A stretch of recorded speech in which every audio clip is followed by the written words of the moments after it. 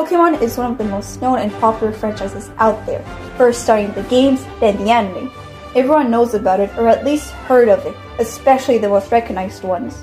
Now, shiny Pokemons are a rare variety of Pokemons that are differently colored than other Pokemon of their species.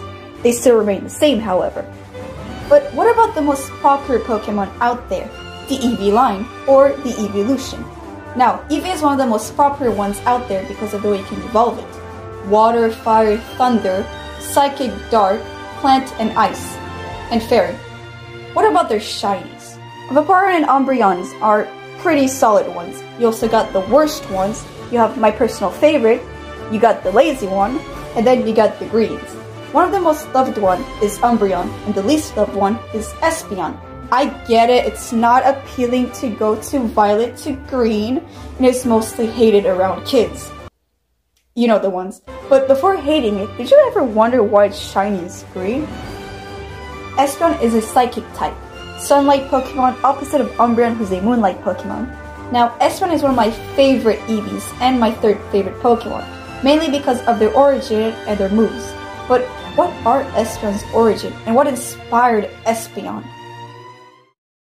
In Japan, there is a legend that says cats can turn into terrifying beasts. For that, a cat must respect some characteristics. They must be 13 years or older, must weigh more than 3.5 kilograms, and have a very long tail.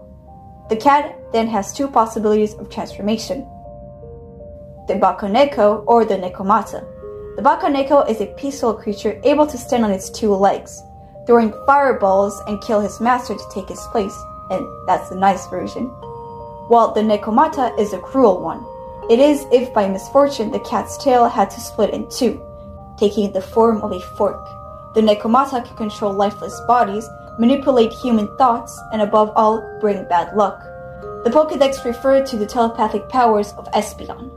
The jewel on his forehead projects psychic waves in combat. Originally, he was not endowed with any particular skills, but he develops a gift of presence to defend himself, especially since the color associated with necromancy, which is often green, which explains the chromatic color, shiny Espeon. Now, a small definition of necromancy: the supposed practice of communicating with the dead, especially in order to predict the future. Espeon are able to read air currents, allowing it to predict the future as well as its opponent's next move. Because of that yokai in the olden days, several kittens ended up having their tails removed, since people were afraid that they would turn into the Nekomata. And there you have it, folks. This is why shiny Espeon is now green. I'm really sorry for the English. English was not my first language, and it's not the language I speak here. And I'm sorry for the mic quality if ever there's a problem, because I'm currently, well, recording with my headphones. So, yeah. Also, I'm sorry for the way I'm talking. It's just that I'm not used to record myself a lot. So, yeah.